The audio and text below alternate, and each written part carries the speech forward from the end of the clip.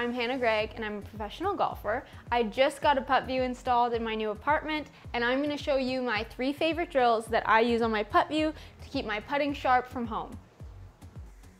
So this is my first drill that I love to start out with because it's pretty simple and it helps you match up your speed and line really efficiently. You can pick any putt on the green and it'll tell you exactly how far it is. Then it gives you the optimal aim line and the break line for the appropriate speed to make that putt. So you can just set yourself up here, and I like to roll a few of these to just get settled and get comfortable.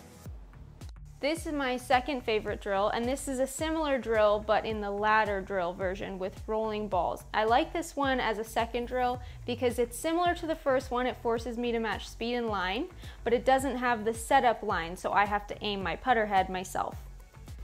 My third and final drill is called Challenge Zone, and this one is probably the most fun of the 3.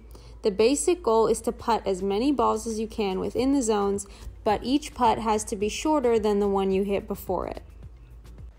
So those are my 3 favorite drills. I probably do those for about 10 minutes each a few times a week. Maybe when I'm at home and I have some extra time at night or I'm just bored, and my putting has improved tremendously. The visual that the PuttView gives me along with the instant feedback has been awesome for my putting, and it's really nice to be able to do it when I'm at home. So thank you guys for watching.